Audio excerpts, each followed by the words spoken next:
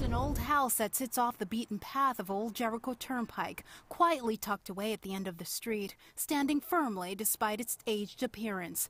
But it's not your average old house. It's a home that's rooted in history and is rumored to be a stop on the Underground Railroad. This is what the house looked like in the... Right here? It was home to Elias Hicks, seen here in this photo along with a picture of a hand-drawn map of Jericho from the late 1700s to early 1800s. The hamlet was later destroyed to set up a new traffic pattern.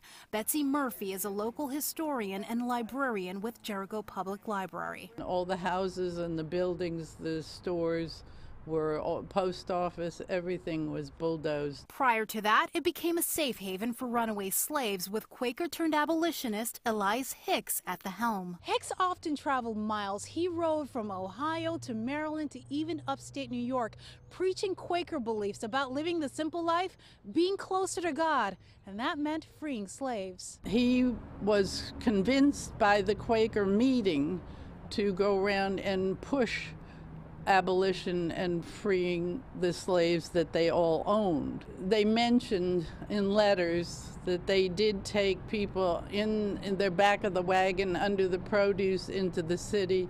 Probably Whitestone was a very popular place to cross over to Connecticut because they had to row them in those days. And it didn't take long for others within the Jericho community to follow suit. There's stories that Valentine Hicks had opened his door when a runaway slave came, and he hid him in the house and said to the fellow chasing him, "No, I didn't see anybody." Within 1 year, Elias Hicks was responsible for freeing approximately 135 slaves in this area.